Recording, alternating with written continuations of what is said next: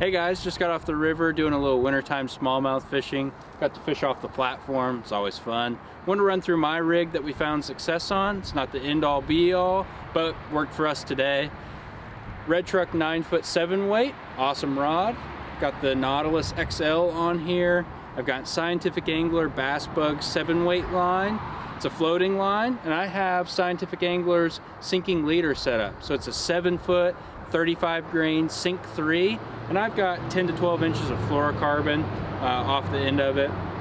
Fuego flies, he's got a shad pattern, worked awesome. Noticed big bait balls busting. Put this on, we were able to get to those fish.